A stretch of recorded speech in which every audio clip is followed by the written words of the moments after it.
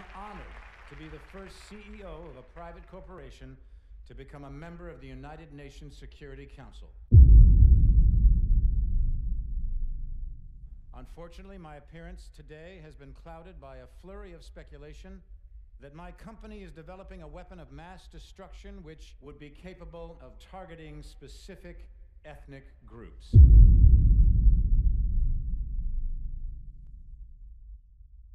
I want to address these allegations head on.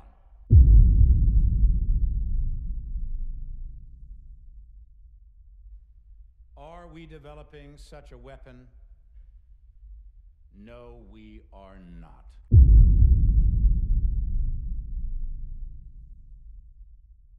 Because we've already developed it.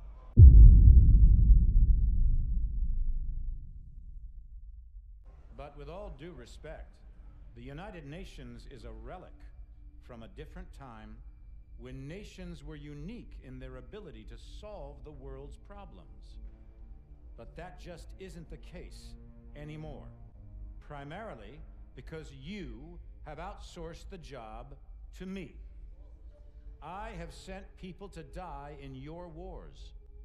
So I feel uniquely qualified to tell you, your wars don't work.